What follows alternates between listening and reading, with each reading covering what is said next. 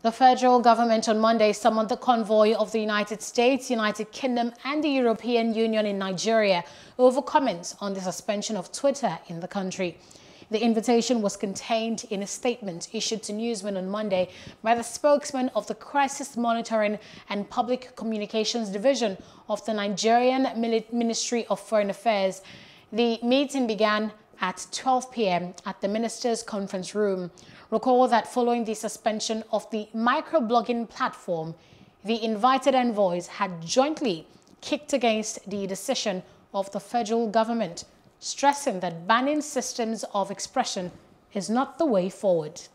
Hello, hope you enjoyed the news. Please do subscribe to our YouTube channel and don't forget to hit the notification button so you get notified about fresh news updates.